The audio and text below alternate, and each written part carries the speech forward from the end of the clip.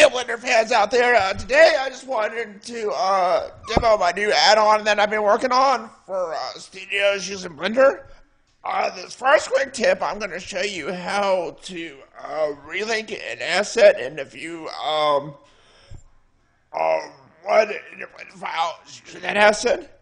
So I have the add-on installed here.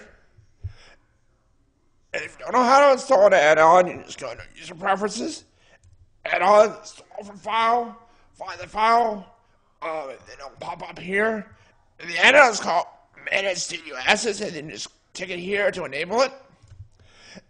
Then after you do that, you'll get this little tab here. It says Studio Assets. And you'll see here I have a blend open.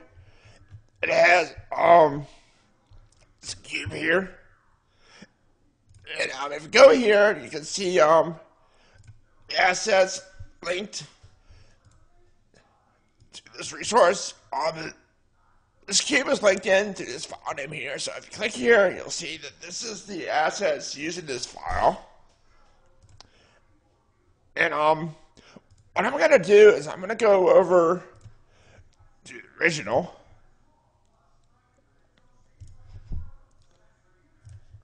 Open it. And then I'm just going to make it like blue or something. And I'm going to save it as a new version. And I'm going to go back to the one where I was.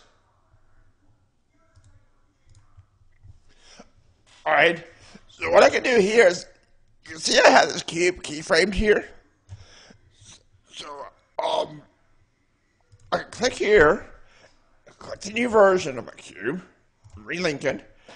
All you'll see is updated all the references and it's preserved all the keyframes, but it's swapped out the asset.